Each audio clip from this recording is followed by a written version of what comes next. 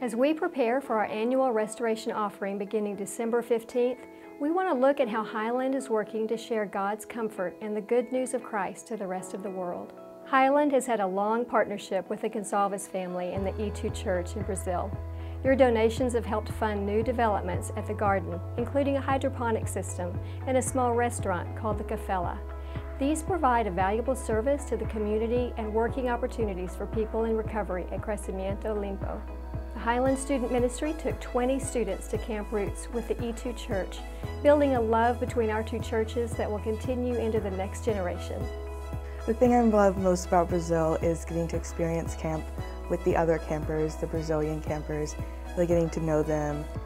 So I met Val and Malu, and they are just like so good. We just became like best friends so fast. We still text. I FaceTimed Malu the other day. They're really sweet, really awesome. This year we began a partnership with the Arab Baptist Theological Seminary in Beirut, Lebanon. Lebanon is one of the few Muslim-majority countries where it isn't illegal to teach Christianity. Christians come from all over the Middle East to learn at ABTS and then go back to their home countries to minister to people and spread the gospel. We are thankful for this partnership and the impact ABTS can have in that region. Yeah, I was deeply impressed with Arab Baptist Theological Seminary. I was just deeply impressed with the people that they're producing and the people that are kind of going out into the field and interacting with the kind of peacemaking initiative that they are deeply invested in. Ryan and Ning Binkley are our missionaries in Southeast Asia. Ryan and Ning work with the Chungdoi Church and with two organizations Highland partners with, Urban Light in Chiang Mai, Thailand, and Eden Ministries in Yangon, Myanmar. Urban Light helps boys who have been trafficked envision a new life, and their work in poverty-stricken areas will help prevent more children from being swept up into the bars and brothels around Thailand. Highland's partnership with Eden Ministries has helped them open more community centers in some of the poorest areas in the world. The children in these areas are at an extremely high risk for being trafficked. Eden sent us this short video to show what our partnership is doing in Yangon.